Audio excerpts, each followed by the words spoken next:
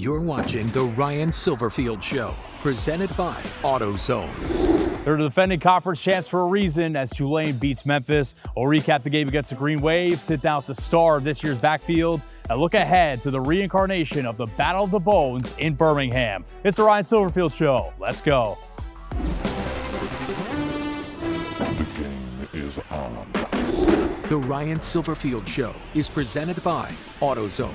When you've got car trouble, you want help from number one. So if you've got a battery problem, head to AutoZone, America's #1 battery destination. Get in the zone, AutoZone.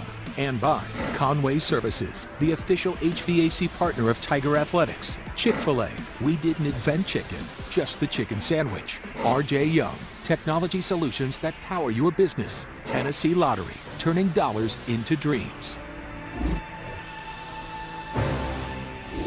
Tough times around the University of Memphis. The Tigers with a tough loss. Hi, I'm Doc Holliday. And I'm Matt Infield. Memphis falls at home against Tulane. Let's see how it went down. You know it's a big game when the king is in the building. Jerry Lawler releasing the Tigers before an enormous conference showdown under Friday Night Lights against defending AAC champs Tulane. Green Wave find the end zone first. Mekhi Hughes takes the handoff, bulldozes across the plane from 2 yards out. 7-0 Tulane in the first quarter. Took a while for the Tigers offense to roar. This jump-started them. Seth Hennigan to Demir Blankenship, who reverses field, and he has a different gear. Blankenship showing off that speed for a 47-yard gain. Tigers in business in the Tulane red zone. That connection would pay dividends a few plays later. Hennigan under pressure, not phased. Drops a dime to Blankenship, who makes a great grab in traffic. 17-yard score, third of the season for him. Memphis on the board. It's 10-7. Tigers got to stop. Final minute of the first half. Hennigan finds a wide open Joseph Skates, who can moonwalk into the end zone. 28-yard crib call, just like that. U of M up 14-10 at the break. They got the ball to start the third and went marching. Hennigan up top to Rock Taylor, who had another big night. 108 receiving yards in the game, 22 of them right here. Memphis inside the Tulane 10. And Hennigan keeping cool under pressure to cap off the drive. Defenders all around him. Doesn't face QB1, who drops a beauty to Kobe Drake in the back of the end zone. 10-yard score, 21 unanswered for the Tigers, who now lead 21-10. Unfortunately, from there, it was all Tulane. First play of the fourth quarter, Keith Brown takes the jet sweep, gets to the edge, and wins the race to the pylon to give the Green Wave the lead back, 24-21. After an unlucky interception by Memphis, Tulane turned it into points. Michael Pratt gorgeous back shoulder throw to Lawrence Keys III for an 11-yard score. Green Wave scored 21 straight to end the game as the Tigers fall under Friday Night Lights, 31-21. Here's Coach Silverfield postgame. And what I told the team in the locker room after the game is that, you know, all 120 guys in there, every coach, every member of the staff, starting with me, wasn't good enough. It wasn't what we needed in order to win the football game. And we've all got to be better. The easy thing is to place blame. The easy thing is to make excuses. The easy thing is to point fingers. But all we know is to go back and work and find ways to win a football game and to improve. Because if we keep going back to the drawing board and say, okay, hey, this is what we get, we're fine, we can just do it. No, we got to find ways to come out faster. In all three phases, play full quarters of football like we are capable of. First of all, Coach, quite a number of players in the NFL, man. Tell me what it means to you to see that University of Memphis represented on the biggest stage as far as football-wise. Yeah, it's huge, right? Obviously, not only to see those young men get to achieve their goals, right? Usually when you recruit a guy, right, they tell you their #1 thing is not only graduate from the University of Memphis, but then to play in the NFL. And to see those guys to be able to fulfill their lifelong dreams at the highest level, it's a lot of fun. Now, we've got quite a few, and that makes it even more exciting because every Sunday, even some Monday night games, you get to see Memphis Tigers all over the country on a national stage playing at the absolute highest level. They're playing really well. You know, I don't always get to watch those games, but you get to hear about it, you get to see the highlights. It's been very, very exciting. A lot of running backs. I'm going to let him, the running back, ask about those guys. I want to ask you, you know I'm a Jets fan.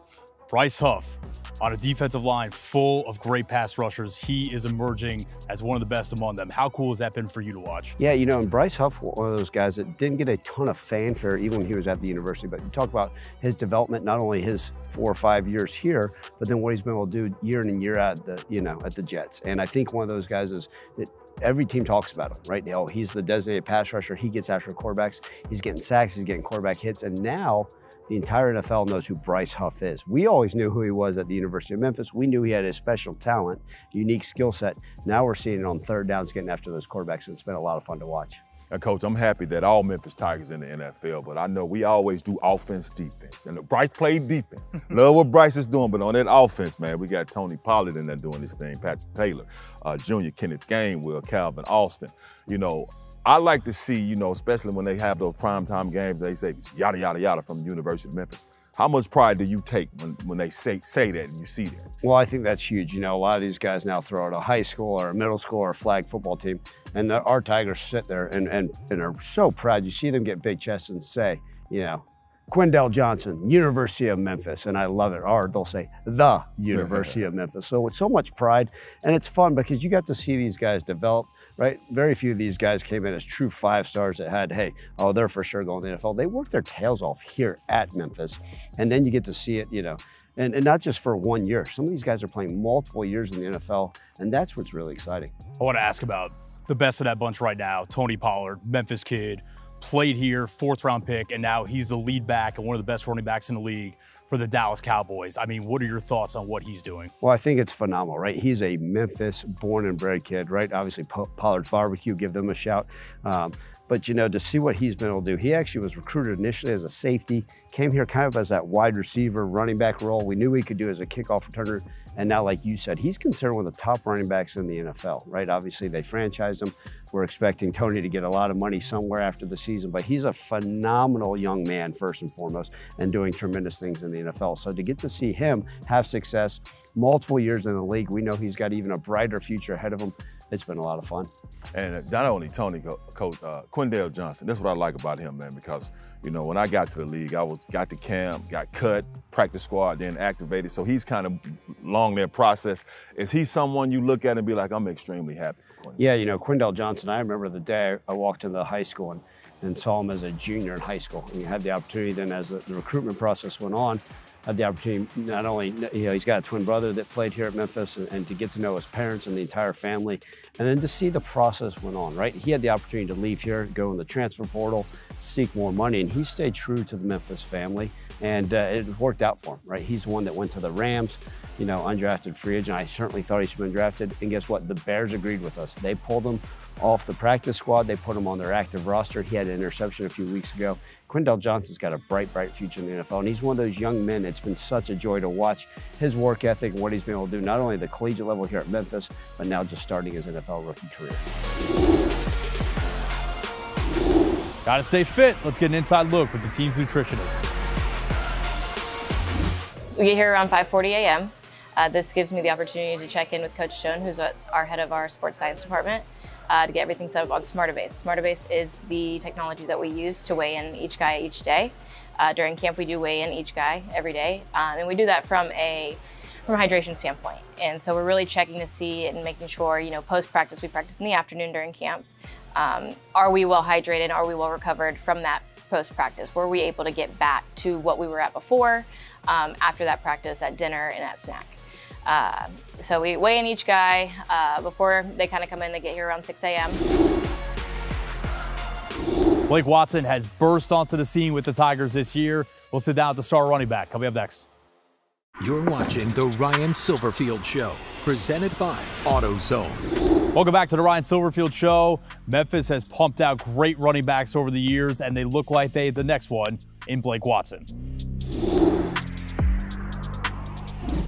Watson grew up in the shadow of Shea Stadium and Citi Field in Flushing, Queens, and that laid the roots for his original favorite sport. Yeah, I played everything. Football wasn't even in the picture for a while. I played football, baseball, and basketball, but I was originally a baseball player. What were you like as a baseball player? What position did you play? What was your game like? I was actually a catcher. I was a catcher and a shortstop, and I played a little bit of outfield, but I didn't really like outfield because when you're younger, not everybody hits it out there, but Yeah, catcher and shortstop. So when did football become the main thing? Football probably became the main thing going into high school. Is when I probably dropped everything else and started focusing on football. Watson went to high school in North Carolina, where he started football and almost accidentally became an All-American in track and field. So that was just something that like my football coach wanted me to do in high school. So just joined, took it a little too serious, and ended up being a New Balance All-American up in New York. That was during our indoor season. But when it came time to find a home to play college football, it was slim pickings for Watson. Yeah, recruitment going into college, I didn't really have much. I had E-line and ODU, and I just ended up picking ODU. Old Dominion became Watson's home for 5 years, and he made his mark for the Monarchs, rushing for over 2,000 yards over his last 2 seasons in Norfolk. It was great. Nothing but great things for me at ODU, and I really did like it there. Talk me through your decision to enter the portal. I was just ready for something new. I mean, doing 5 years at a school, it was just, I was ready for something different, and decided to enter the portal, and now I'm here. Watson was recruited by multiple Power 5 schools, including Syracuse, Boston College, Kansas State, and Utah. So why Memphis? Yeah, I just think the family atmosphere, the people that are here, coaching staff, players, everybody here is just great, and definitely wanted to be a part of it. When you're checking this place out, how aware are you of the running backs and the skill position players that have come through here in the past, and how much does that play into it? I was definitely very aware of it, and it played a big role into it. I mean, that's a dream for me to go to the NFL, and just seeing all the people that Memphis has put into the NFL was definitely appealing. Watson was ready to hit the ground running in the spring until a broken collarbone suffered in practice sidelined him right after he got to the 901. Yeah, I mean, that was a little crazy. I mean, already doing 5 years of college, I mean, you already face some adversity and go through things and stuff like that, but definitely just being somewhere new, trying to prove yourself to the guys and show everybody what you have and all that stuff. It was definitely a little setback, but just stayed the course and just kept my head up. Watson recovered, and once the summer rolled around, he started showing what he was made of. Yeah, I definitely try to pick up where I left off, and definitely just try to do whatever I can to pick back up. And it quickly became evident that Watson was special. He's established himself as the Tigers' lead back, home run hitter, and touchdown machine. It's been amazing. I'm just glad that I'm able to help these guys bring a championship to Memphis, for the city, for the team, for the culture. I mean, it's phenomenal. I'm sure you knew at ODU that you were good enough, but is there any validation to do it at this level in this conference at this school? I mean, this is my 3rd conference coming from ODU. So definitely just feels good to be able to do it at multiple different levels. Are you a chip on your shoulder kind of guy at all? A little bit, yes, for sure. So does that recruit that only had Elon and ODU coming after you out of high school, does that still live now? I do a lot of this to make my old self proud, and I just want to keep on going. It's not top of mind right now, but Watson is setting himself up to accomplish a dream and play on Sundays next year. Yeah, I mean, just try not to think about it too much. Just know that it is right there for me, and everything that I have been doing has gotten me to this point. So just keep on working, keep on going. And I was lucky enough to have a brother that was in the same position, and just watching him, seeing what he went through, I mean, it's a great mentor, and just gonna keep on working.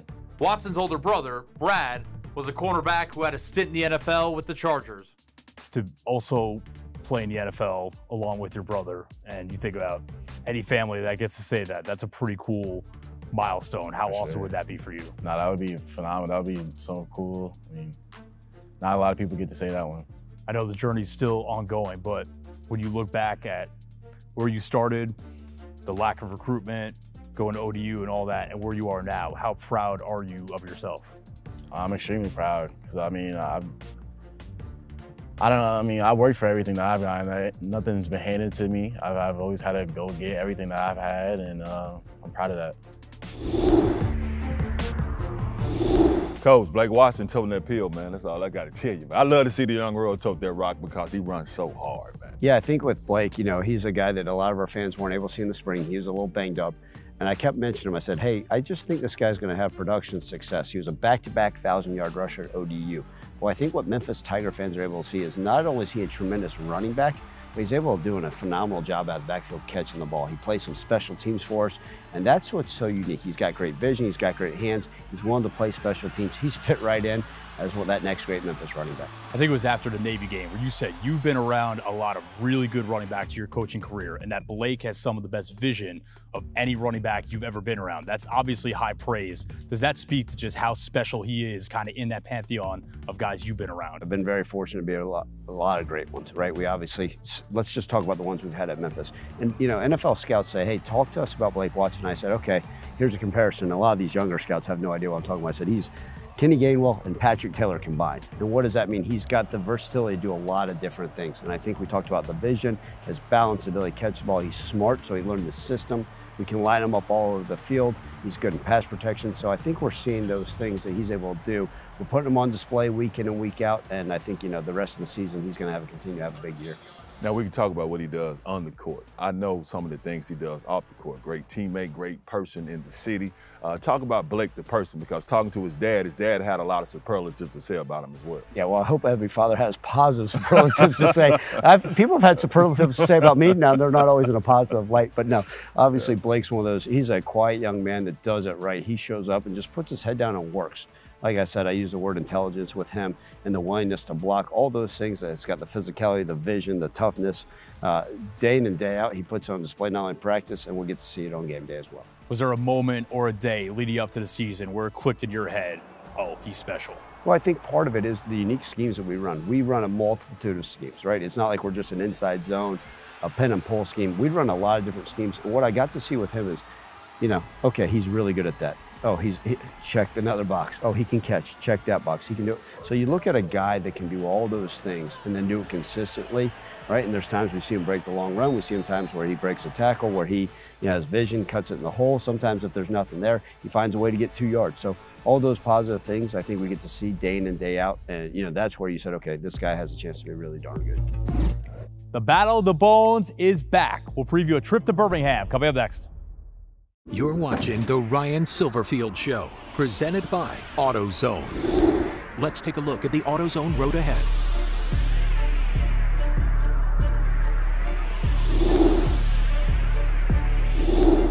All right, Coach, UAB, what you think? Yeah, look, obviously traveling to Birmingham, a close enough team. Obviously a traditional rivalry. When I got to Memphis, fans always talked about that game, the Battle of the Bones. But, you know, close enough proximity, I look forward to seeing a lot of our fans there.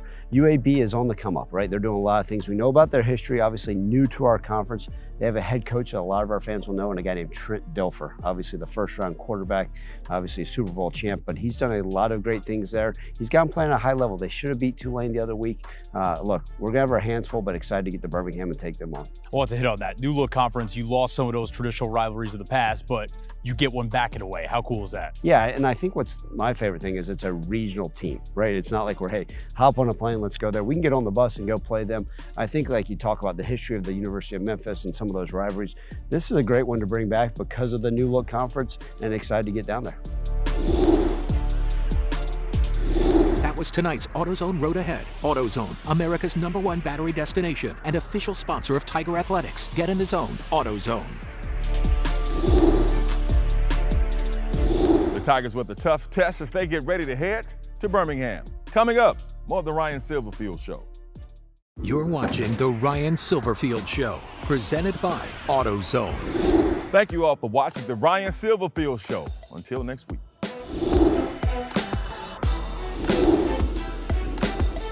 The Ryan Silverfield Show is presented by AutoZone. When you've got car trouble, you want help from #1. So if you've got a battery problem, head to AutoZone, America's #1 battery destination. Get in the zone, AutoZone. And by Conway Services, the official HVAC partner of Tiger Athletics. Chick-fil-A, we didn't invent chicken, just the chicken sandwich. RJ Young, technology solutions that power your business. Tennessee Lottery, turning dollars into dreams. This copyrighted telecast is an exclusive presentation of Learfield under the broadcasting rights granted by the University of Memphis. Reuse of this presentation is prohibited without the expressed written consent of the University of Memphis and Learfield.